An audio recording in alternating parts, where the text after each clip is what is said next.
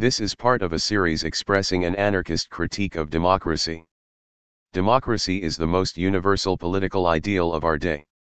George Bush invoked it to justify invading Iraq. Obama congratulated the rebels of Tahrir Square for bringing it to Egypt. Occupy Wall Street claimed to have distilled its pure form.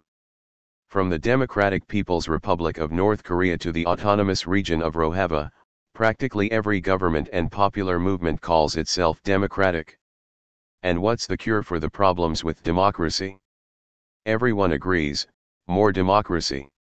Since the turn of the century, we've seen a spate of new movements promising to deliver real democracy, in contrast to ostensibly democratic institutions that they describe as exclusive, coercive, and alienating. Is there a common thread that links all these different kinds of democracy? Which of them is the real one? Can any of them deliver the inclusivity and freedom we associate with the word? Impelled by our own experiences in directly democratic movements, we've returned to these questions.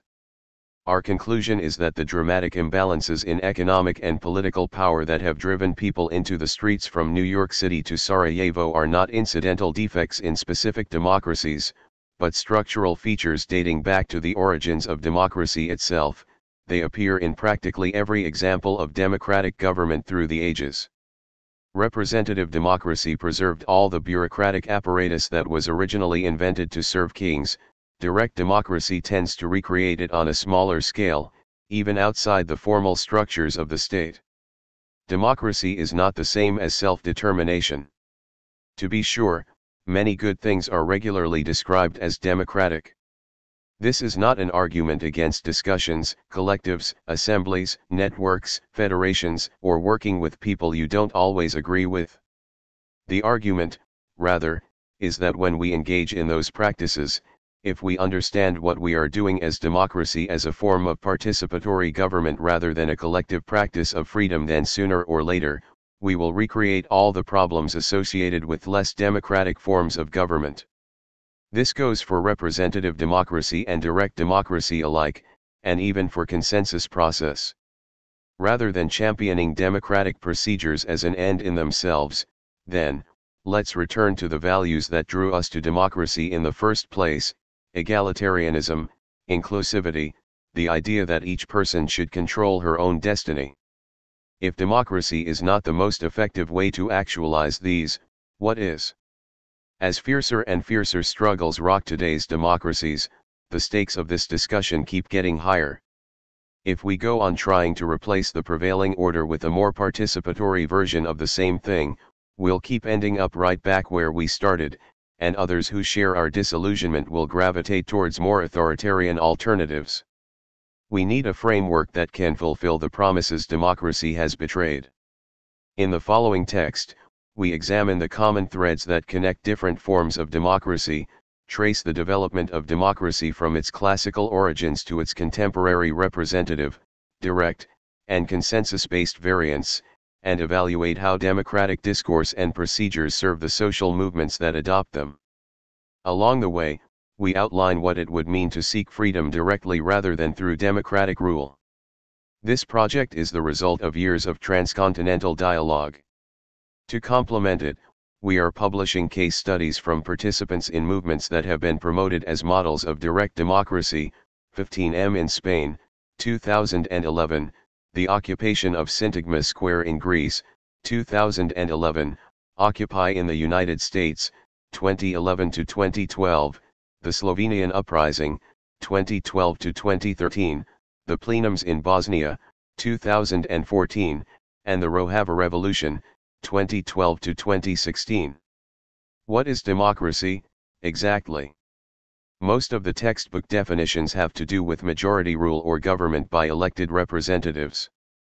On the other hand, a few radicals have argued that real democracy only takes place outside and against the state's monopoly on power. Should we understand democracy as a set of decision-making procedures with a specific history, or as a general aspiration to egalitarian, inclusive, and participatory politics? To pin down the object of our critique, let's start with the term itself. The word democracy derives from the ancient Greek demokratia, from demos people and kratos power. This formulation of rule by the people, which has resurfaced in Latin America as poder popular, begs the question, which people? And what kind of power? These root words, demos and kratos, suggest two common denominators of all democracy, a way of determining who participates in the decision-making, and a way of enforcing decisions. Citizenship, in other words, and policing. These are the essentials of democracy, they are what make it a form of government. Anything short of that is more properly described as anarchy, the absence of government, from the Greek and without anarchos, ruler. Common denominators of democracy. A way of determining who participates in making decisions. Demos. A way of enforcing decisions. Kratos. A space of legitimate decision-making. Polis. And the resources that sustain it. Oikos. Who qualifies as demos? Some have argued that etymologically, demos never meant all people, but only particular social classes. Even as its partisans have trumpeted its supposed inclusivity, in practice democracy has always demanded a way of distinguishing between included and excluded. That could be status in the legislature, voting rights, citizenship, membership, race, gender, age, or participation in street assemblies, but in every form of democracy, for there to be legitimate decisions, there have to be formal conditions of legitimacy, and a defined group of people who meet them. In this regard, democracy institutionalizes the provincial, chauvinist character of its Greek origins, at the same time as it seemingly offers a model that could involve all the world. This is why democracy has proven so compatible with nationalism and the state, it presupposes the other, who is not accorded the same rights or political agency. The focus on inclusion and exclusion is clear enough at the dawn of modern democracy in Rousseau's influential Of the Social Contract, in which he emphasizes that there is no contradiction between democracy and slavery. The more evildoers are in chains, he suggests, the more perfect the freedom of the citizens. Freedom for the wolf is death for the lamb, as Isaiah Berlin later put it. The zero-sum conception of freedom expressed in this metaphor is the foundation of the discourse of rights granted and protected by the state. In other words, for citizens to be free, the state must possess ultimate authority and the capacity to exercise total control. The state seeks to produce sheep, reserving the position of wolf for itself. By contrast, if we understand freedom as cumulative, the freedom of one person becomes the freedom of all. It is not simply a question of being protected by the authorities, but of intersecting with each other in a way that maximizes the possibilities for everyone. In this framework, the more that coercive force is centralized, the less freedom there can be. This way of conceiving freedom is social rather than individualistic, it approaches liberty as a collectively produced relationship to our potential, not a static bubble of private rights. Let's turn to the other root, kratos. Democracy shares the suffix with aristocracy, autocracy, bureaucracy, plutocracy, and technocracy. Each of these terms describes government by some subset of society, but they all share a common logic. That common thread is kratos, power. What kind of power? Let's consult the ancient Greeks once more. In classical Greece, every abstract concept was personified by a divine being. Kratos was an implacable titan embodying the kind of coercive force associated with state power. One of the oldest sources in which Kratos appears is the play Prometheus Bound, composed by Aeschylus in the early days of Athenian democracy. The play opens with Kratos forcibly escorting the shackled Prometheus, who is being punished for stealing fire from the gods to give to humanity. Kratos appears as a jailer unthinkingly carrying out Zeus's orders, a brute made for any tyrant's acts. The sort of force personified by Kratos is what democracy has in common with autocracy and every other form of rule. They share the institutions of coercion, the legal apparatus, the police, and the military, all of which preceded democracy and have repeatedly outlived it. These are the tools made for any tyrant's acts, whether the tyrant at the helm is a king, a class of bureaucrats, or the people themselves. Democracy means simply the bludgeoning of the people by the people for the people, as Oscar Wilde put it. Muammar al-Gaddafi echoed this approvingly a century later, without irony, democracy is the supervision of the people by the people. In modern-day Greek, kratos is simply the word for state. To understand democracy, we have to look closer at government itself. As a form of government, democracy offers a way to produce a single order out of a cacophony of desires, absorbing the resources and activities of the minority into policies dictated by the majority. In any democracy, there is a legitimate space of decision-making, distinct from the rest of life. It could be a congress in a parliament building, or a general assembly on a sidewalk, or an app soliciting votes via iPhone. In every case, it is not our immediate needs and desires that are the ultimate source of legitimacy, but a particular decision-making process and protocol. In a state, this is called the rule of law, though the principle does not necessarily require a formal legal system. This is the essence of government. Decisions made in one space determine what can take place in all other spaces. The result is alienation, the friction between what is decided and what is lived. Democracy promises to solve this problem by incorporating everyone into the space of decision-making, the rule of all by all. The citizens of a democracy submit to the law because they recognize that, however indirectly, they are submitting to themselves as makers of the law. But if all those decisions were actually made by the people they impact, there would be no need for a means of enforcing them. What protects the minorities in this winner-take-all system? Advocates of democracy explain that minorities will be protected by institutional provisions, checks and balances.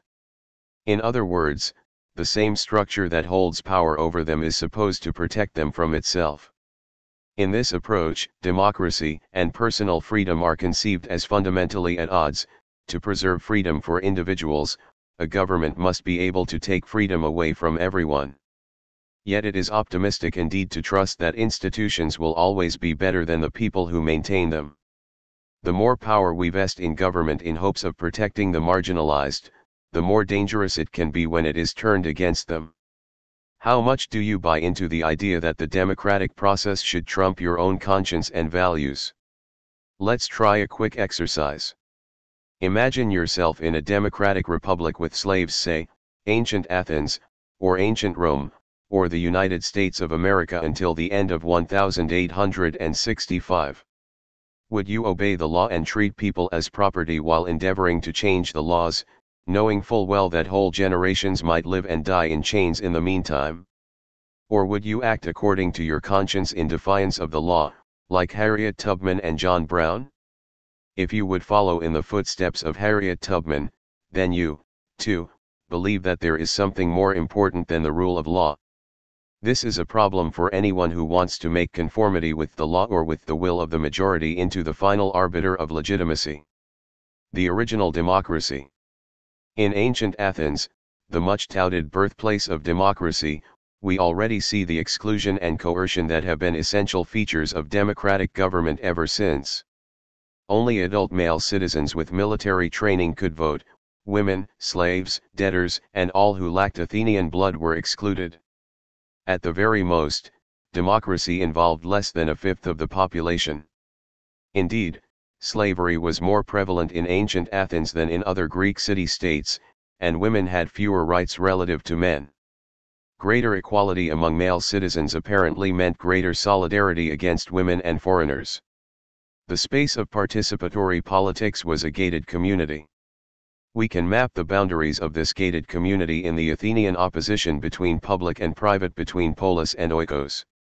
The polis, the Greek city-state, was a space of public discourse where citizens interacted as equals.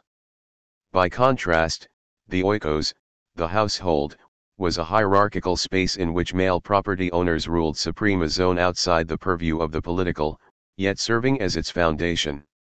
In this dichotomy, the oikos represents everything that provides the resources that sustain politics, yet is taken for granted as preceding and therefore outside it. These categories remain with us today. The words politics, the affairs of the city, and police, the administration of the city, come from polis, while economy, the management of the household, and ecology, the study of the household, derive from oikos. Democracy is still premised on this division. As long as there is a political distinction between public and private, everything from the household, the gendered space of intimacy that sustains the prevailing order with invisible and unpaid labor, to entire continents and peoples, like Africa during the colonial period or even blackness itself, may be relegated outside the sphere of politics. Likewise, the institution of property and the market economy it produces, which have served as the substructure of democracy since its origins, are placed beyond question at the same time as they are enforced and defended by the political apparatus. Fortunately, ancient Athens is not the only reference point for egalitarian decision-making. A cursory survey of other societies reveals plenty of other examples, many of which are not predicated on exclusivity or coercion. But should we understand these as democracies, too? In his Fragments of an Anarchist Anthropology, David Graeber takes his colleagues to task for identifying Athens as the origin of democracy. He surmises that the Iroquois, Berber, Solais, or Talensi models do not receive as much attention simply because none of them center around voting. On one hand, Graeber is right to direct our attention to societies that focus on building consensus rather than practicing coercion.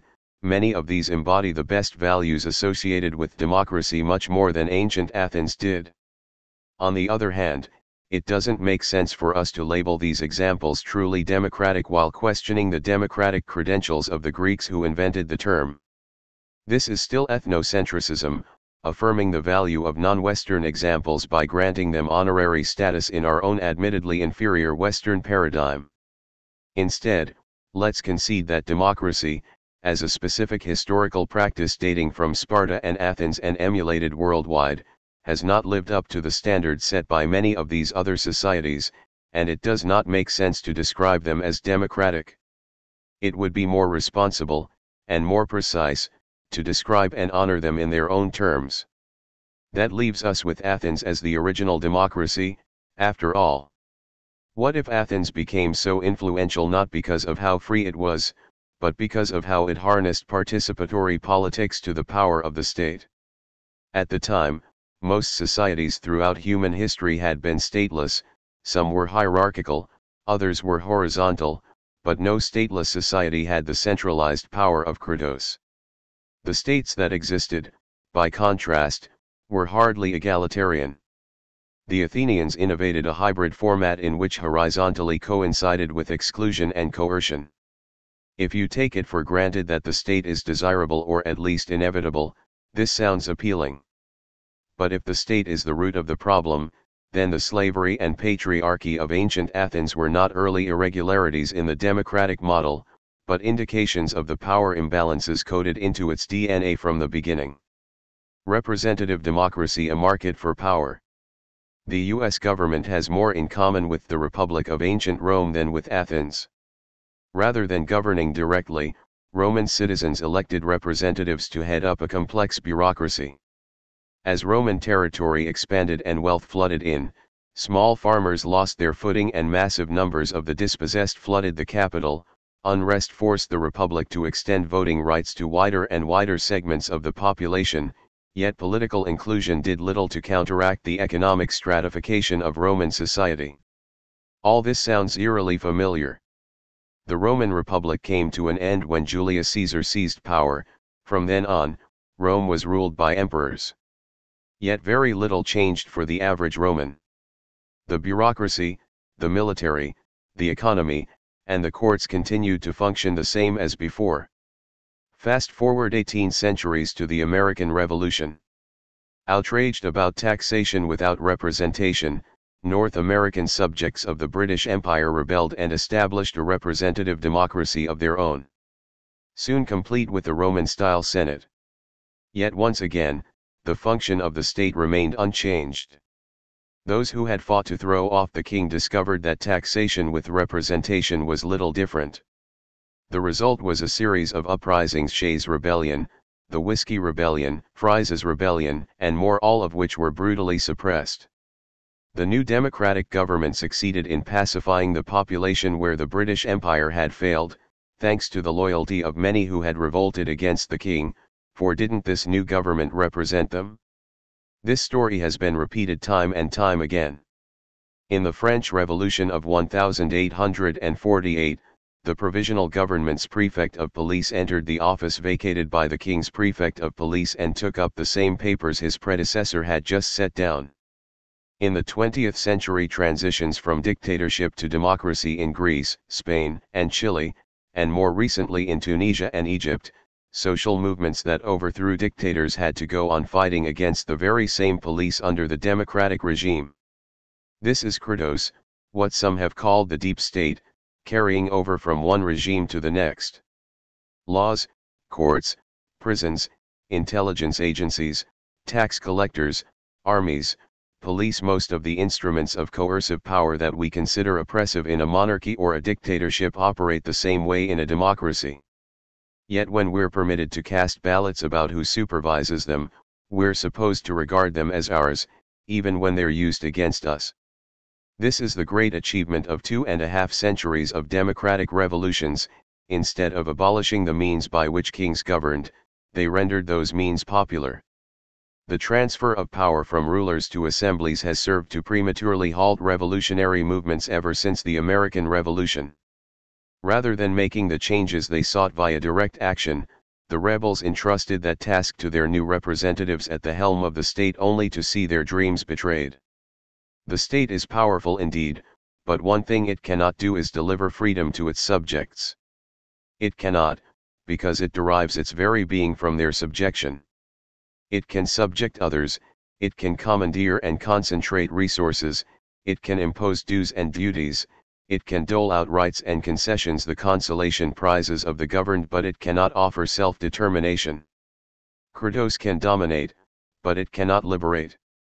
Instead, representative democracy promises the opportunity to rule each other on a rotating basis, a distributed and temporary kingship as diffuse, dynamic, and yet hierarchical as the stock market. In practice, since this rule is delegated, there are still rulers who wield tremendous power relative to everyone else. Usually, like the Bushes and Clintons, they hail from a de facto ruling class. This ruling class tends to occupy the upper echelons of all the other hierarchies of our society, both formal and informal. Even if a politician grew up among the plebs, the more he exercises authority, the more his interests diverge from those of the governed. Yet the real problem is not the intentions of politicians, it is the apparatus of the state itself.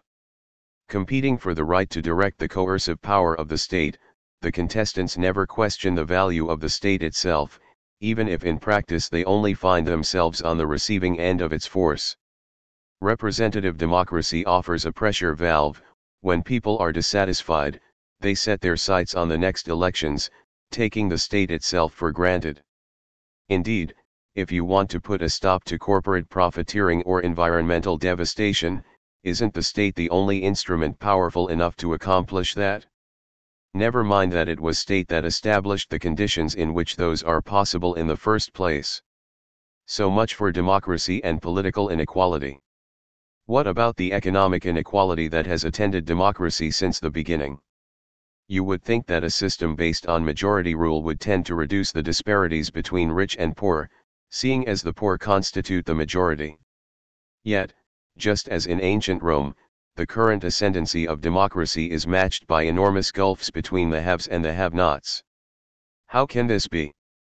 Just as capitalism succeeded feudalism in Europe, representative democracy proved more sustainable than monarchy because it offered mobility within the hierarchies of the state. The dollar and the ballot are both mechanisms for distributing power hierarchically in a way that takes pressure off the hierarchies themselves. In contrast to the political and economic stasis of the feudal era, capitalism and democracy ceaselessly reportion power.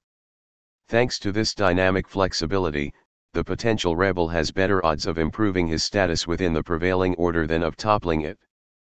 Consequently, opposition tends to re-energize the political system from within rather than threatening it. Representative democracy is to politics what capitalism is to economics. The desires of the consumer and the voter are represented by currencies that promise individual empowerment yet relentlessly concentrate power at the top of the social pyramid. As long as power is concentrated there, it is easy enough to block, buy off, or destroy anyone who threatens the pyramid itself. This explains why, when the wealthy and powerful have seen their interests challenged through the institutions of democracy, they have been able to suspend a law to deal with the problem. Witness the gruesome fates of the brothers Gracchi in ancient Rome and Salvador Allende in modern Chile. Within the framework of the state, property has always trumped democracy. Direct democracy, government without the state? That brings us to the present. Africa and Asia are witnessing new movements in favor of democracy. Meanwhile, many people in Europe and the Americas who are disillusioned by the failures of representative democracy have pinned their hopes on direct democracy, shifting from the model of the Roman Republic back to its Athenian predecessor. If the problem is that government is unresponsive to our needs, isn't the solution to make it more participatory, so we wield power directly rather than delegating it to politicians? But what does that mean, exactly? Does it mean voting on laws rather than legislators? Or toppling the prevailing government and instituting a government of federated assemblies in its place? Or something else? On one hand, if direct democracy is just a more participatory and time-consuming way to pilot the state, it might offer us more say in the details of government, but it will preserve the centralization of power that is inherent in it. There is a problem of scale here. Can we imagine 219 million eligible voters directly conducting the activities of the US government? The conventional answer is that local assemblies would send representatives to regional assemblies, which in turn would send representatives to a national assembly. But there, already, we are speaking about representative democracy again. At best, in place of periodically electing representatives, we can picture a ceaseless series of referendums decreed from on high. One of the most robust versions of that vision is digital democracy, or e-democracy, promoted by groups like the Pirate Party. The Pirate Party has already been incorporated into the existing political system, but in theory, we can imagine a population linked through digital technology, making all the decisions regarding their society via majority vote in real time. In such an order, majoritarian government would gain a practically irresistible legitimacy, yet the greatest power would likely be concentrated in the hands of the technocrats who administered the system. Coding the algorithms that determined which information and which questions came to the fore, they would shape the conceptual frameworks of the participants 1,000 times more invasively than election year advertising does today. But even if such a system could be made to work perfectly, do we want to retain centralized majoritarian rule in the first place? The mere fact of being participatory does not make a political process any less coercive. As long as the majority has the capacity to force its decisions on the minority, we are talking about a system identical in spirit with the one that governs the US today, a system that would also require prisons, police, and tax collectors, or else other ways to perform the same functions. Real freedom is not a question of how participatory the process of answering questions is, but of the extent to which we can frame the questions ourselves and whether we can stop others from imposing their answers on us. The institutions that operate under a dictatorship or an elected government are no less oppressive when they are employed directly by a majority without the mediation of representatives. In the final analysis, even the most directly democratic state is better at concentrating power than maximizing freedom. On the other hand, not everyone believes that democracy is a means of state governance. Some proponents of democracy have attempted to transform the discourse, arguing that true democracy only takes place outside the state and against its monopoly on power. For opponents of the state, this appears to be a strategic move, in that it appropriates all the legitimacy that has been invested in democracy across 3 centuries of popular movements and self-congratulatory state propaganda. Yet there are 3 fundamental problems with this approach. First, it's ahistorical. Democracy originated as a form of state government. Practically all the familiar historical examples of democracy were carried out via the state, or at least by people who aspired to govern. The positive associations we have with democracy as a set of abstract aspirations came later. Second, it fosters confusion. Those who promote democracy as an alternative to the state rarely draw a meaningful distinction between the two. If you dispense with representation, coercive enforcement, and the rule of law, yet keep all the other hallmarks that make democracy a means of governing citizenship, voting, and the centralization of legitimacy in a single decision-making structure, you end up retaining the procedures of government without the mechanisms that make them effective. This combines the worst of both worlds.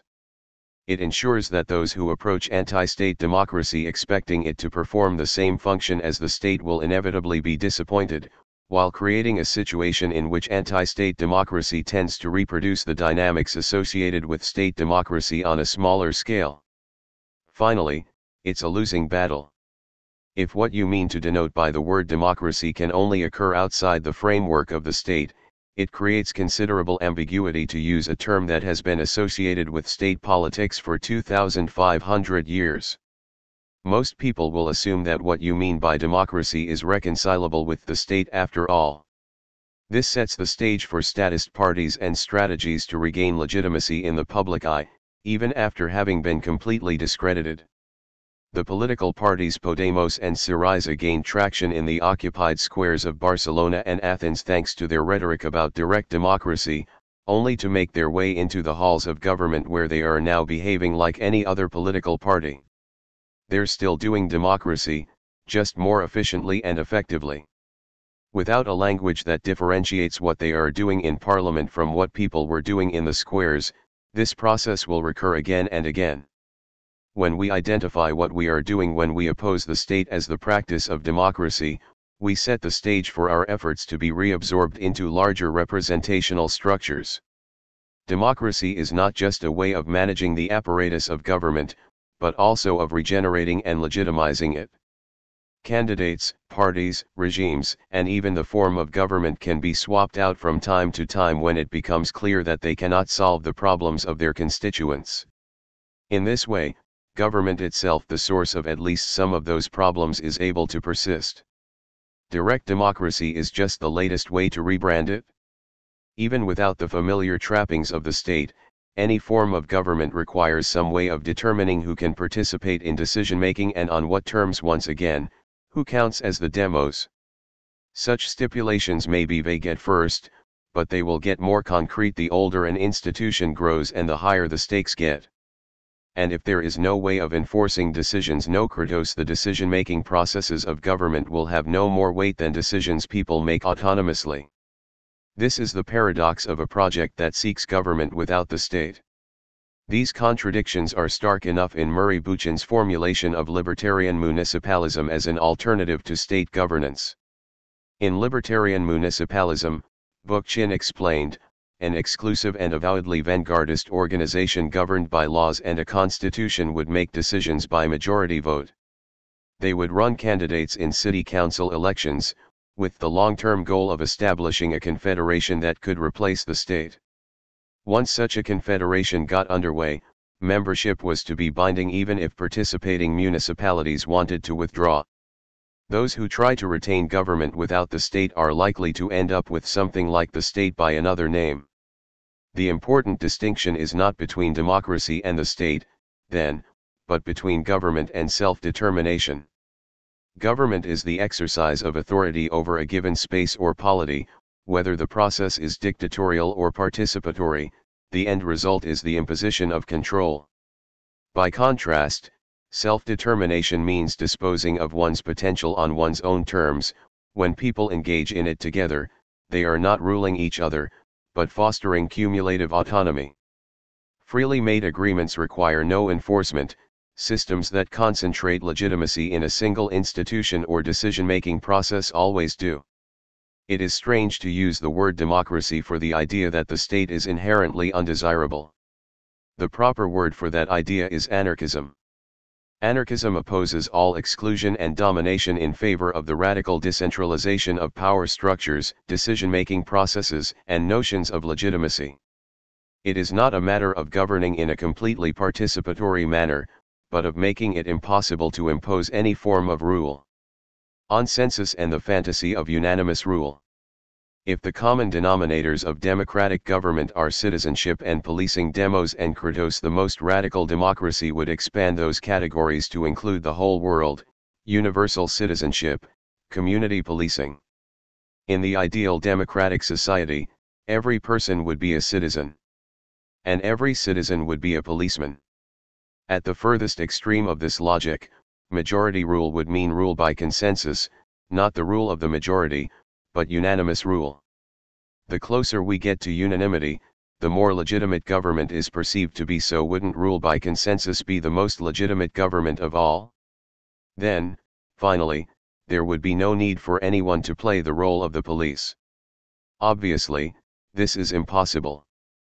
But it's worth reflecting on what sort of utopia is implied by idealizing direct democracy as a form of government. Imagine the kind of totalitarianism it would take to produce enough cohesion to govern a society via consensus process to get everyone to agree. Talk about reducing things to the lowest common denominator. If the alternative to coercion is to abolish disagreement, surely there must be a third path. This problem came to the fore during the Occupy movement. Some participants understood the General Assemblies as the governing bodies of the movement. From their perspective, it was undemocratic for people to act without unanimous authorization. Others approached the assemblies as spaces of encounter without prescriptive authority, in which people might exchange influence and ideas, forming fluid constellations around shared goals to take action. The former felt betrayed when their fellow occupiers engaged in tactics that hadn't been agreed on in the General Assembly. The latter countered that it didn't make sense to grant veto power to an arbitrarily convened mass, including literally anyone who happened by on the street. Perhaps the answer is that the structures of decision-making must be decentralized as well as consensus-based, so that universal agreement is unnecessary. This is a step in the right direction, but it introduces new questions. How should people be divided into polities? What dictates the jurisdiction of an assembly or the scope of the decisions it can make? Who determines which assemblies a person may participate in, or who is most affected by a given decision? How are conflicts between assemblies resolved? The answers to these questions will either institutionalize a set of rules governing legitimacy, or prioritize voluntary forms of association. In the former case, the rules will likely ossify over time, as people refer to protocol to resolve disputes. In the latter case, the structures of decision-making will continuously shift, fracture, clash, and re-emerge in organic processes that can hardly be described as government. When the participants in a decision-making process are free to withdraw from it or engage in activity that contradicts the decisions, then what is taking place is not government, it is simply conversation. From one perspective, this is a question of emphasis. Is our goal to produce the ideal institutions, rendering them as horizontal and participatory as possible but deferring to them as the ultimate foundation of authority? Or is our goal to maximize freedom, in which case any particular institution we create is subordinate to liberty and therefore dispensable? Once more, what is legitimate, the institutions or our needs and desires? Even at their best, institutions are just a means to an end, they have no value in and of themselves. No one should be obliged to adhere to the protocol of any institution that suppresses her freedom or fails to meet her needs. If everyone were free to organize with others on a purely voluntary basis, that would be the best way to generate social forms that are truly in the interests of the participants, for as soon as a structure was not working for everyone involved, they would have to refine or replace it. This approach won't bring all of society into consensus, but it is the only way to guarantee that consensus is meaningful and desirable when it does arise. The excluded, race, gender, and democracy. We often hear arguments for democracy on the grounds that, as the most inclusive form of government, it is the best suited to combat the racism and sexism of our society. Yet as long as the categories of rulers/ruled and included/excluded are built into the structure of politics, coded as majorities and minorities even when the minorities outnumber the majorities, imbalances of power along race and gender lines will always be reflected as disparities in political power. This is why women, black people, and other groups still lack political leverage proportionate to their numbers, despite having ostensibly possessed voting rights for a century or more. And the abolition of white democracy, the late Joel Olson presents a compelling critique of what he calls white democracy, the concentration of democratic political power in white hands by means of a cross-class alliance among those granted white privilege. But he takes for granted that democracy is the most desirable system, assuming that white supremacy is an incidental obstacle to its functioning rather than a natural consequence thereof. If democracy is the ideal form of egalitarian relations, why has it been implicated in structural racism for practically its entire existence? Where politics is constructed as a zero-sum competition, those who hold power will be loath to share it with others. Consider the men who opposed universal suffrage and the white people who opposed the extension of voting rights to people of color. The structures of democracy did not discourage their bigotry, but gave them an incentive to institutionalize it. Olson traces the way that the ruling class fostered white supremacy in order to divide the working class, but he neglects the ways that democratic structures lent themselves to this process. He argues that we should promote class solidarity as a response to these divisions, but, as Bakunin argued contra Marx, the difference between the governing and the governed is itself a class difference. Think of ancient Athens. Racialized exclusion has always been the flip side of citizenship. So the political dimension of white supremacy isn't just a consequence of racial disparities in economic power, it also produces them. Ethnic and racial divisions were ingrained in our society long before the dawn of capitalism. The confiscation of Jewish property under the Inquisition financed the original colonization of the Americas, and the looting of the Americas and enslavement of Africans provided the original start-up capital to jumpstart capitalism in Europe and later North America. It is possible that racial divisions could outlast the next massive economic and political shift, to, for example, as exclusive assemblies of predominantly white, or Jewish, or even Kurdish, citizens. There are no easy fixes for this problem. Reformers often speak about making our political system more democratic, by which they mean more inclusive and egalitarian. Yet when their reforms are realized in a way that legitimizes and strengthens the institutions of government, this only puts more weight behind those institutions when they strike at the targeted and marginalized. Witness the mass incarceration of black people since the civil rights movement. Malcolm X and other advocates of black separatism were right that a white-founded democracy would never offer freedom to black people, not because white and black people can never coexist, but because in rendering politics a competition for centralized political power, democratic governance creates conflicts that preclude coexistence. If today's racial conflicts can ever be resolved, it will be through the establishment of new relations on the basis of decentralization, not by integrating the excluded into the political order of the included. As long as we understand what we are doing together politically as democracy, as government by a legitimate decision-making process, we will see that legitimacy invoked to justify programs that are functionally white supremacist, whether they are the policies of a state or the decisions of a spokes council. Recall, for example, the tensions between the decision-making processes of the predominantly white General Assemblies and the less white encampments within many Occupy groups. Only when we dispense with the idea that any political process is inherently legitimate will we be able to strip away the final alibi of the racial disparities that have always characterized democratic governance. Turning to gender, this gives us a new perspective on why Lucy Parsons, Emma Goldman, and other women argued that the demand for women's suffrage was missing the point. Why would anyone reject the option to participate in electoral politics, imperfect as it is?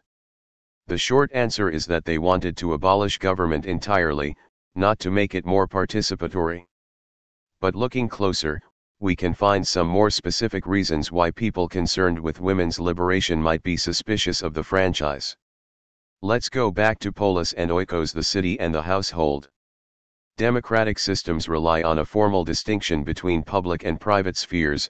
The public sphere is the site of all legitimate decision-making, while the private sphere is excluded or discounted. Throughout a wide range of societies and eras, this division has been profoundly gendered, with men dominating public sphere's ownership, paid labor, government, management, and street corners, while women and those outside the gender binary have been relegated to private spheres, the household, the kitchen, the family, child rearing, sex work, care work, other forms of invisible and unpaid labor. Insofar as democratic systems centralize decision-making power and authority in the public sphere, this reproduces patriarchal patterns of power. This is most obvious when women are formally excluded from voting and politics, but even where they are not, they often face informal obstacles in the public sphere while bearing disproportionate responsibility in the private sphere. The inclusion of more participants in the public sphere serves to further legitimize a space where women and those who do not conform to gender norms operate at a disadvantage. If democratization means a shift in decision-making power from informal and private sites towards more public political spaces, the result could even erode some forms of women's power. Recall how grassroots women's shelters founded in the 1970s were professionalized through state funding to such an extent that by the 1990s, the women who had founded them could never have qualified for entry-level positions in them. So we cannot rely on the degree of women's formal participation in the public sphere as an index of liberation. Instead, we can deconstruct the gendered distinction between public and private, validating what takes place in relationships, families, households, neighborhoods, social networks, and other spaces that are not recognized as part of the political sphere.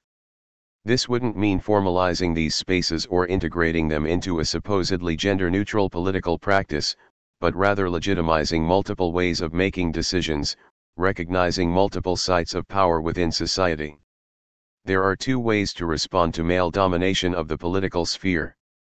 The first is to try to make the formal public space as accessible and inclusive as possible, for example, by registering women to vote, providing childcare, setting quotas of who must participate in decisions, weighting who is permitted to speak in discussions, or even, as in Rojava, establishing women-only assemblies with veto power. This strategy seeks to implement equality, but it still assumes that all power should be vested in the public sphere. The alternative is to identify sites and practices of decision-making that already empower people who do not benefit from male privilege, and grant them greater influence. This approach draws on long-standing feminist traditions that prioritize people's lives and experiences over formal structures and ideologies, recognizing the importance of diversity and valuing dimensions of life that are usually invisible. These two approaches can coincide and complement each other, but only if we dispense with the idea that all legitimacy should be concentrated in a single institutional structure. Arguments against autonomy. There are several objections to the idea that decision-making structures should be voluntary rather than obligatory, decentralized rather than monolithic. We're told that without a central mechanism for deciding conflicts, society will degrade into civil war, that it is impossible to defend against centralized aggressors without a central authority, that we need the apparatus of central government to deal with oppression and injustice. In fact, the centralization of power is as likely to provoke strife as to resolve it. When everyone has to gain leverage on the structures of the state to obtain any control over the conditions of her own life, this is bound to generate friction.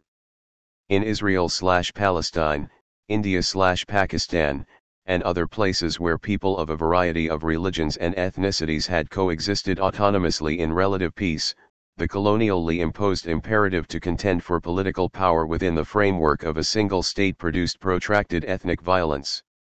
Such conflicts were common in 19th-century U.S. politics, as well consider the early gang warfare around elections in Washington and Baltimore, or the fight for Bleeding Kansas. If these struggles are no longer common in the U.S., that's not evidence that the state has resolved all the conflicts it generated. Centralized government, touted as a way to conclude disputes, just consolidates power so the victors can maintain their position through force of arms. And when centralized structures collapse, as Yugoslavia did during the introduction of democracy in the 1990s, the consequences can be bloody indeed. At best, centralization only postpones strife like a debt-accumulating interest. But can decentralized networks stand a chance against centralized power structures? If they can't, then the whole discussion is moot, as any attempt to experiment with decentralization will be crushed by more centralized rivals. The answer remains to be seen, but today's centralized powers are by no means sure of their own invulnerability. Already, in 2001, the RAND Corporation was arguing that decentralized networks, rather than centralized hierarchies, will be the power players of the 21st century. Over the past 2 decades, from the so-called anti-globalization movement to Occupy and the Kurdish experiment with autonomy in Rojava, the initiatives that have succeeded in opening up space for new experiments, both democratic and anarchistic, have been decentralized, while more centralized efforts like Syriza have been co-opted almost immediately. A wide range of scholars are now theorizing the distinguishing features and advantages of network-based organizing. Finally, there is the question of whether a society needs a centralized political apparatus to be able to put a stop to oppression and injustice. Abraham Lincoln's first inaugural address, delivered in 1861 on the eve of the Civil War, is one of the strongest expressions of this argument. It's worth quoting at length. Plainly, the central idea of secession is the essence of anarchy. A majority held in restraint by constitutional checks and limitations, and always changing easily with deliberate changes of popular opinions and sentiments, is the only true sovereign of a free people. Whoever rejects it does of necessity fly to anarchy or to despotism. Unanimity is impossible. The rule of a minority, as a permanent arrangement, is wholly inadmissible, so that, rejecting the majority principle, anarchy or despotism in some form is all that is left. Physically speaking, we cannot separate. We cannot remove our respective sections from each other nor build an impassable wall between them. A husband and wife may be divorced and go out of the presence and beyond the reach of each other, but the different parts of our country cannot do this.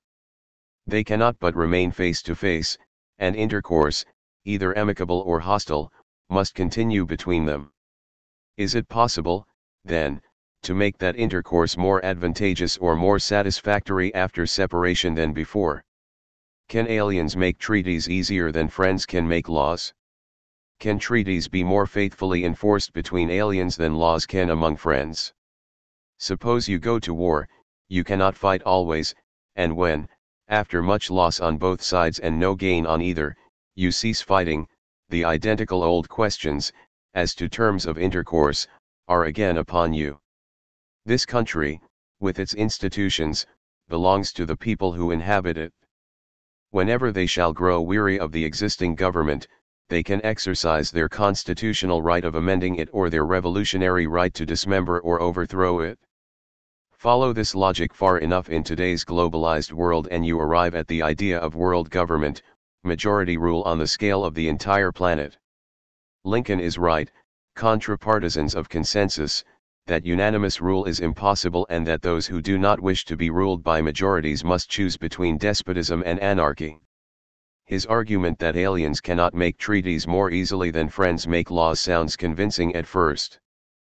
But friends don't enforce laws on each other. Laws are made to be imposed on weaker parties, whereas treaties are made between equals. Government is not something that takes place between friends, any more than a free people need a sovereign. If we have to choose between despotism, majority rule, and anarchy, anarchy is the closest thing to freedom, what Lincoln calls our revolutionary right to overthrow governments. Yet, in associating anarchy with the secession of the southern states, Lincoln was mounting a critique of autonomy that echoes to this day. If it weren't for the federal government, the argument goes, slavery would never have been abolished, nor would the South have desegregated or granted civil rights to people of color. These measures against injustice had to be introduced at gunpoint by the armies of the Union and, a century later, the National Guard. In this context, advocating decentralization seems to mean accepting slavery, segregation, and the Ku Klux Klan. Without a legitimate central governing body, what mechanism could stop people from acting oppressively? There are several errors here. The first mistake is obvious. Of Lincoln's three options, despotism, majority rule, and anarchy, the secessionists represented despotism, not anarchy. Likewise, it is naive to imagine that the apparatus of central government will be employed solely on the side of freedom. The same National Guard that oversaw integration in the South used live ammunition to put down black uprisings around the country. Today, there are nearly as many black people in U.S. prisons as there once were slaves in the U.S. Finally, one need not vest all legitimacy in a single governing body in order to act against oppression. One may still act, one must simply do so without the pretext of enforcing law. Opposing the centralization of power and legitimacy does not mean withdrawing into quietism. Some conflicts must take place, there is no getting around them. They follow from truly irreconcilable differences, and the imposition of a false unity only defers them. In his inaugural address, Lincoln was pleading in the name of the state to suspend the conflict between abolitionists and partisans of slavery, a conflict that was inevitable and necessary, which had already been delayed through decades of intolerable compromise. Meanwhile, abolitionists like Nat Turner and John Brown were able to act decisively without need of a central political authority. Indeed, they were able to act thus only because they did not recognize one. Were it not for the pressure generated by autonomous actions like theirs, the federal government would never have intervened in the South. Had more people taken the initiative the way they did, slavery would not have been possible and the Civil War would not have been necessary. In other words, the problem was not too much anarchy, but too little. It was autonomous action that forced the issue of slavery, not democratic deliberation. What's more, had there been more partisans of anarchy, rather than majority rule, it would not have been possible for Southern whites to regain political supremacy in the South after Reconstruction. One more anecdote bears mention. A year after his inaugural speech, Lincoln addressed a committee of free men of color to argue that they should emigrate to found another colony like Liberia in hopes that the rest of Black America would follow. Regarding the relation between emancipated black people and white American citizens, he argued, "It is better for us both to be separated. There is an unwillingness on the part of our people, harsh as it may be, for you free-colored people to remain with us." So, in Lincoln's political cosmology, the polis of white citizens cannot separate, but as soon as the black slaves of the oikos no longer occupy their economic role, it is better that they depart. This dramatizes things clearly enough. The nation is indivisible, but the excluded are disposable. Had the slaves freed after the Civil War emigrated to Africa, they would have arrived just in time to experience the horrors of European colonization, with a death toll of 10 million in Belgian Congo alone. The proper solution to such catastrophes is not to integrate all the world into a single republic governed by majority rule, but to combat all institutions that divide people into majorities and minorities, rulers and ruled, however democratic they might be. Democratic obstacles to liberation. Barring war or miracle, the legitimacy of every constituted government is always eroding. It can only erode. Whatever the state promises, nothing can compensate for having to cede control of our lives. Every specific grievance underscores this systemic problem, though we rarely see the forest for the trees.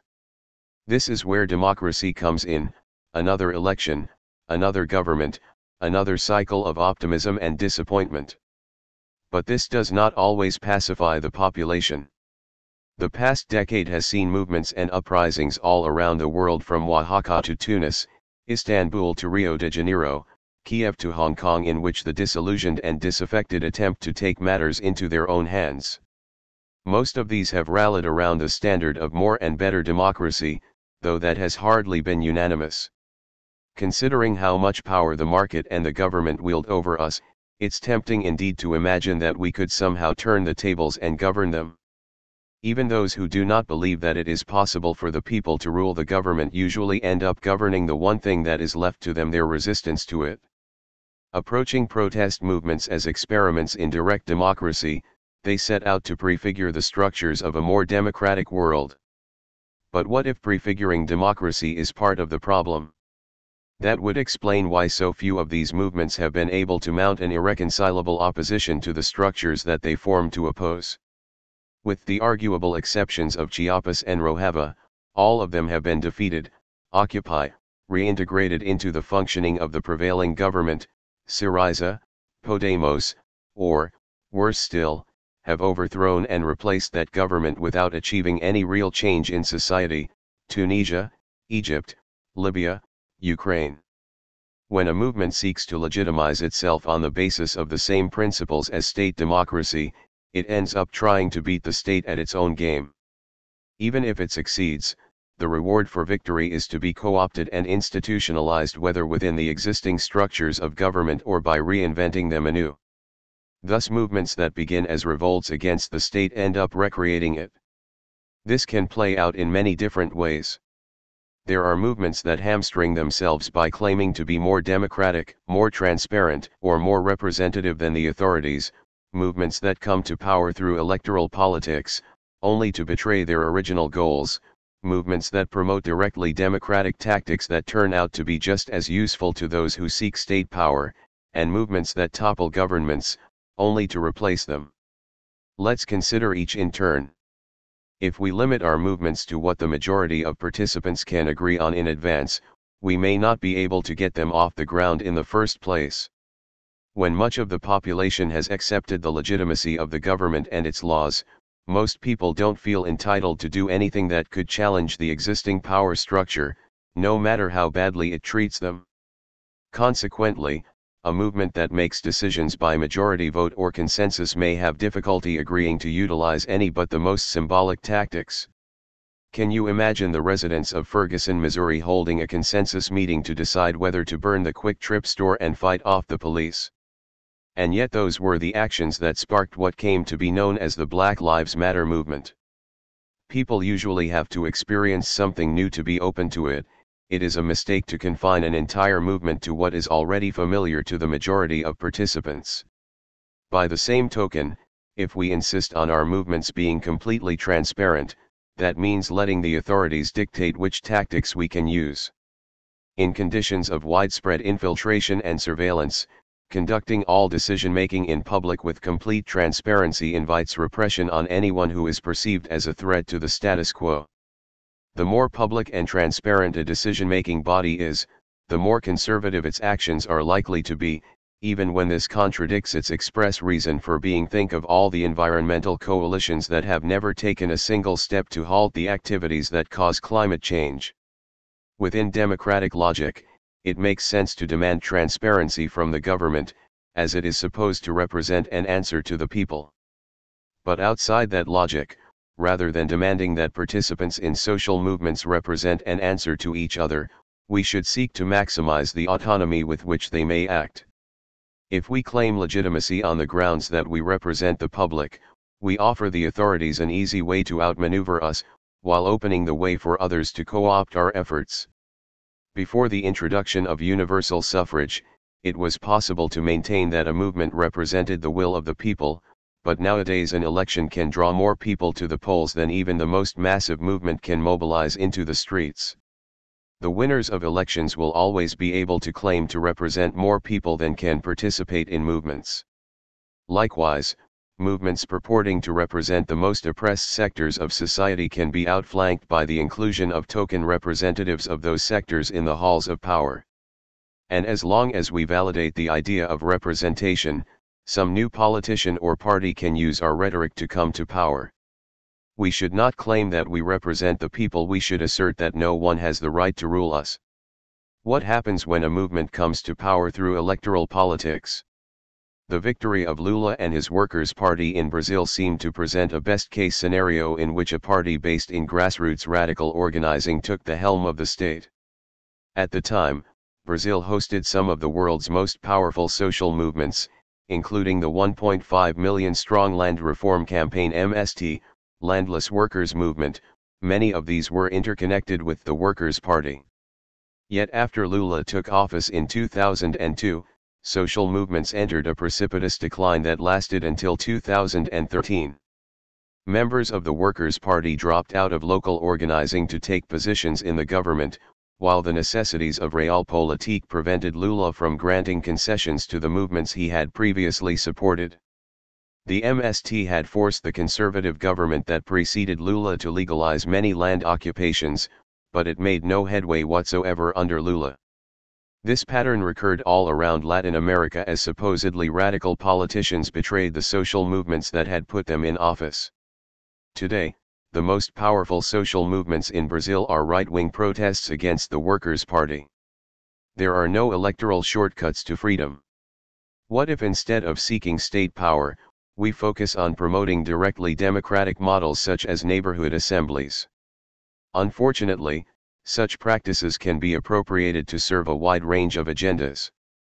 After the Slovenian uprising of 2012, while self-organized neighborhood assemblies continued to meet in Ljubljana, an NGO financed by the city authorities began organizing assemblies in a neglected neighborhood as a pilot project towards revitalizing the area, with the explicit intention of drawing disaffected citizens back into dialogue with the government. During the Ukrainian Revolution of 2014, the fascist parties Svoboda and Right Sector came to prominence via the democratic assemblies in the occupied Maidan.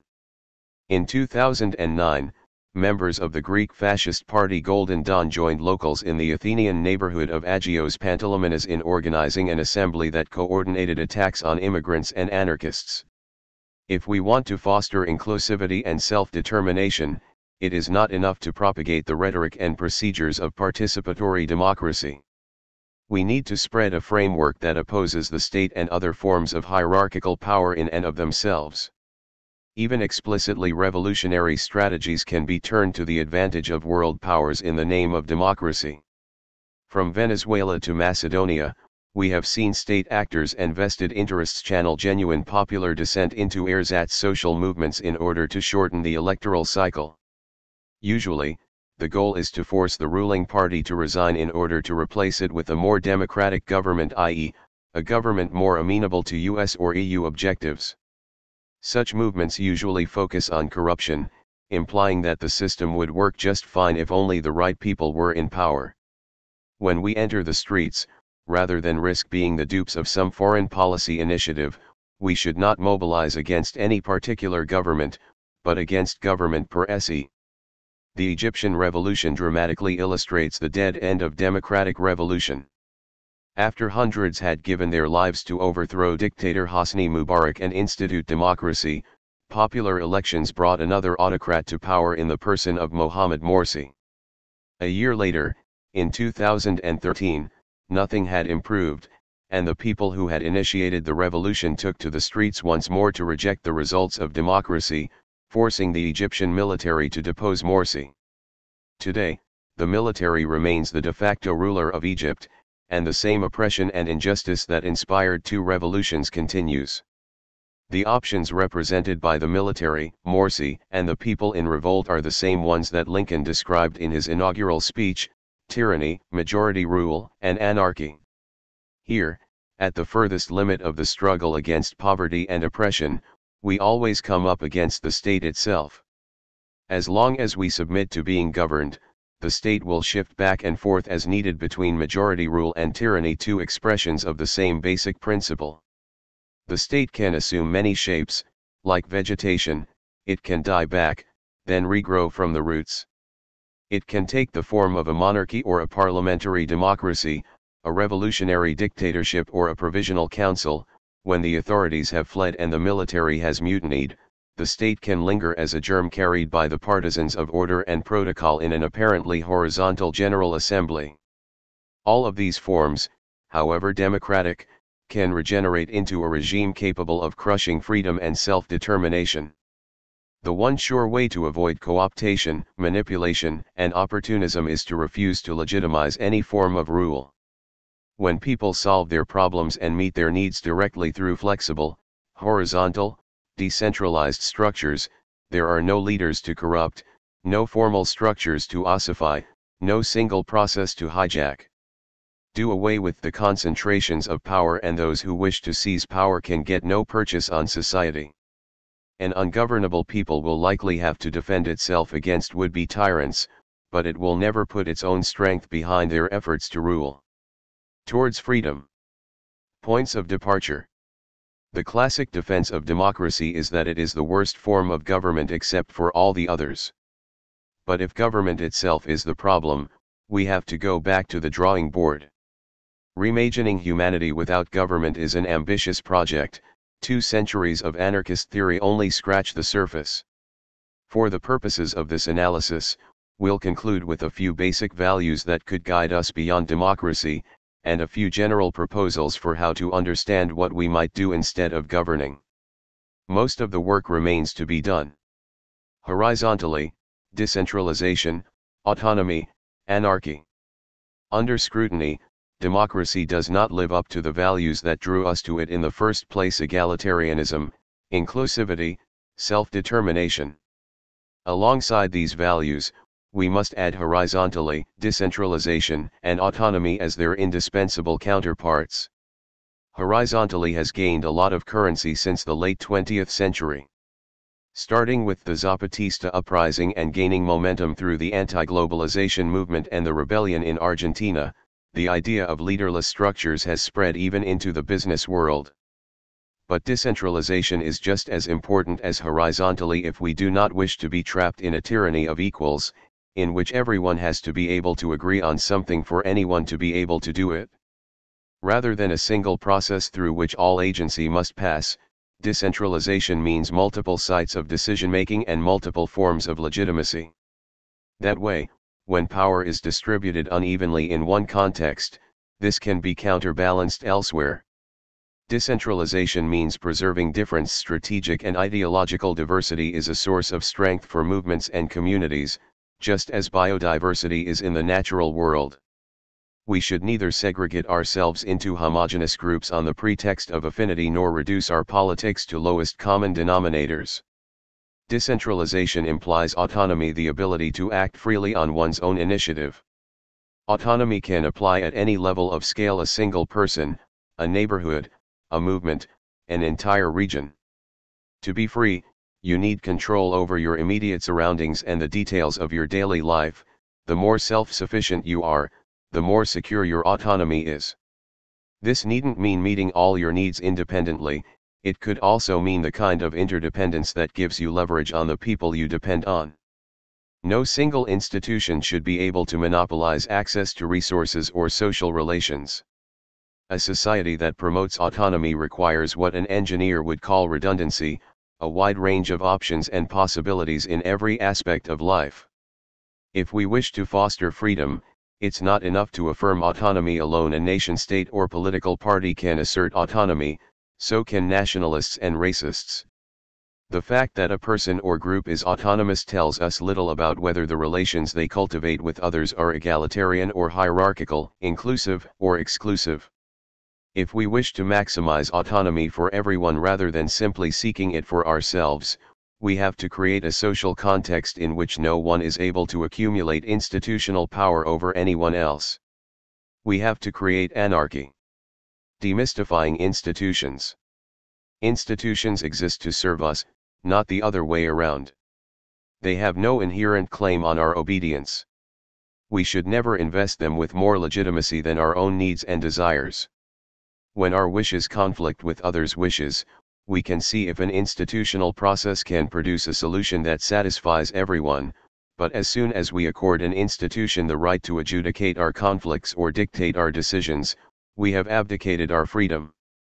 This is not a critique of a particular organizational model, or an argument for informal structures over formal ones.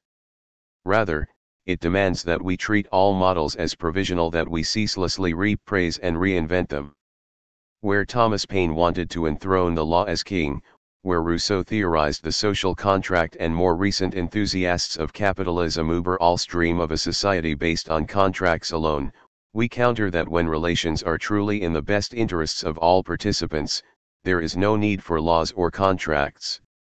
Likewise, this is not an argument in favor of mere individualism, nor of treating relationships as expendable, nor of organizing only with those who share one's preferences. In a crowded, interdependent world, we can't afford to refuse to coexist or coordinate with others. The point is simply that we must not seek to legislate relations. Instead of deferring to a blueprint or protocol, we can evaluate institutions on an ongoing basis. Do they reward cooperation or contention? Do they distribute agency or create bottlenecks of power? Do they offer each participant the opportunity to fulfill her potential on her own terms or impose external imperatives? Do they facilitate the resolution of conflict on mutually agreeable terms or punish all who run afoul of a codified system? Creating spaces of encounter. In place of formal sites of centralized decision-making, we propose a variety of spaces of encounter where people may open themselves to each other's influence and find others who share their priorities. Encounter means mutual transformation, establishing common points of reference, common concerns. The space of encounter is not a representative body vested with the authority to make decisions for others, nor a governing body employing majority rule or consensus. It is an opportunity for people to experiment with acting in different configurations on a voluntary basis. The Spokes Council immediately preceding the demonstrations against the 2001 Free Trade Area of the Americas Summit in Quebec City was a classic space of encounter. This meeting brought together a wide range of autonomous groups that had converged from around the world to protest the FTAA. Rather than attempting to make binding decisions, the participants introduced the initiatives that their groups had prepared and coordinated for mutual benefit wherever possible. Much of the decision-making occurred afterwards in informal intergroup discussions. By this means, thousands of people were able to synchronize their actions without need of central leadership, without giving the police much insight into the wide array of plans that were to unfold. Had the Spokes Council employed an organizational model intended to produce unity and centralization, the participants could have spent the entire night fruitlessly arguing about goals, strategy, and which tactics to allow. Most of the social movements of the past 2 decades have been hybrid models juxtaposing spaces of encounter with some form of democracy. In Occupy, for example, the encampments served as open-ended spaces of encounter, while the General Assemblies were formally intended to function as directly democratic decision-making bodies. Most of those movements achieved their greatest effects because the encounters they facilitated opened up opportunities for autonomous action, not because they centralized group activity through direct democracy. If we approach the encounter as the driving force of these movements, rather than as a raw material to be shaped through democratic process, it might help us to prioritize what we do best. Anarchists frustrated by the contradictions of democratic discourse have sometimes withdrawn to organize themselves according to pre-existing affinity alone. Yet segregation breeds stagnation and fractiousness. It is better to organize on the basis of our conditions and needs so we come into contact with all the others who share them. Only when we understand ourselves as nodes within dynamic collectivities, rather than discrete entities possessed of static interests, can we make sense of the rapid metamorphoses that people undergo in the course of experiences like the Occupy movement and the tremendous power of the encounter to transform us if we open ourselves to it. Cultivating collectivity, preserving difference. If no institution, contract, or law should be able to dictate our decisions, how do we agree on what responsibilities we have towards each other? Some have suggested a distinction between closed groups, in which the participants agree to answer to each other for their actions, and open groups that need not reach consensus. But this begs the question, how do we draw a line between the two? If we are accountable to our fellows in a closed group only until we choose to leave it, and we may leave at any time, that is little different from participating in an open group. At the same time, we are all involved, like it or not, in one closed group sharing a single inescapable space, Earth. So it is not a question of distinguishing the spaces in which we must be accountable to each other from the spaces in which we may act freely. The question is how to foster both responsibility and autonomy at every order of scale. Towards this end, we set out to create mutually fulfilling collectivities at each level of society, spaces in which people identify with each other and have cause to do right by each other. These can take many forms, from housing cooperatives and neighborhood assemblies to international networks. At the same time, we recognize that we will have to reconfigure them continuously according to how much intimacy and interdependence proves beneficial for the participants. When a configuration must change, this need not be a sign of failure, on the contrary, it shows that the participants are not competing for hegemony. Instead of treating group decision-making as a pursuit of unanimity, we can approach it as a space for differences to arise, conflicts to play out, and transformations to occur as different social constellations converge and diverge. Disagreeing and dissociating can be just as desirable as reaching agreement, provided they occur for the right reasons. The advantages of organizing in larger numbers should suffice to discourage people from fracturing gratuitously. Our institutions should help us to tease out differences, not suppress or submerge them. Some witnesses returning from Rojava report that when an assembly there cannot reach consensus, it splits into two bodies, dividing its resources between them. If this is true, it offers a model of voluntary association that is a vast improvement on the Procrustean unity of democracy. Resolving conflicts. Sometimes dividing into separate groups isn't enough to resolve conflicts. To dispense with centralized coercion, we have to come up with new ways of addressing strife. Conflicts between those who oppose the state are one of the chief assets that preserve its supremacy. If we want to create spaces of freedom, we must not become so fractured that we can't defend those spaces, and we must not resolve conflicts in a way that creates new power imbalances. One of the most basic functions of democracy is to offer a way of concluding disputes. Voting, courts, and police all serve to decide conflicts without necessarily resolving them. The rule of law effectively imposes a winner-take-all model for addressing differences. By centralizing force, a strong state is able to compel feuding parties to suspend hostilities even on mutually unacceptable terms. This enables it to suppress forms of strife that interfere with its control, such as class warfare, while fostering forms of conflict that undermine horizontal and autonomous resistance, such as gang warfare. We cannot understand the religious and ethnic violence of our time without factoring in the ways that state structures provoke and exacerbate it. When we accord institutions inherent legitimacy, this offers us an excuse not to resolve conflicts, relying instead on the intercession of the state. It gives us an alibi to conclude disputes by force and to exclude those who are structurally disadvantaged. Rather than taking the initiative to work things out directly, we end up jockeying for power. If we don't recognize the authority of the state, we have no such excuses.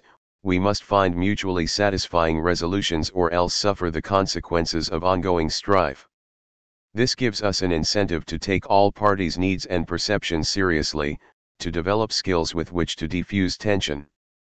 It isn't necessary to get everyone to agree, but we have to find ways to differ that do not produce hierarchies, oppression, pointless antagonism. The first step down this road is to remove the incentives that the state offers not to resolve conflict. Unfortunately, many of the models of conflict resolution that once served human communities are now lost to us, forcibly replaced by the court systems of ancient Athens and Rome. We can look to experimental models of transformative justice for a glimpse of the alternatives we will have to develop. Refusing to be ruled. Envisioning what a horizontal and decentralized society might look like, we can imagine overlapping networks of collectives and assemblies in which people organize to meet their daily needs: food, shelter, medical care, work, recreation, discussion, companionship. Being interdependent, they would have good reason to settle disputes amicably, but no one could force anyone else to remain in an arrangement that was unhealthy or unfulfilling. In response to threats, they would mobilize in larger ad hoc formations, drawing on connections with other communities around the world. In fact, a great many stateless societies have looked something like this in the course of human history. Today, models like this continue to appear at the intersections of indigenous, feminist, and anarchist traditions. That brings us back to our starting place, to modern-day Athens, Greece. In the city where democracy first came of age, thousands of people now organize themselves under anarchist banners in horizontal, decentralized networks. In place of the exclusivity of ancient Athenian citizenship, their structures are extensive and open-ended. They welcome migrants fleeing the war in Syria, for they know that their experiment in freedom must grow or perish. In place of the coercive apparatus of government, they seek to maintain a decentralized distribution of power reinforced by a collective commitment to solidarity. Rather than uniting to impose majority rule, they cooperate to prevent the possibility of rule itself. This is not an outdated way of life, but the end of a long error. From democracy to freedom. Let's return to the high point of the uprisings. Thousands of us flood into the streets, finding each other in new formations that offer an unfamiliar and exhilarating sense of agency. Suddenly everything intersects, words and deeds, ideas and sensations, personal stories and world events. Certainty finally, we feel at home, and uncertainty, finally, an open horizon.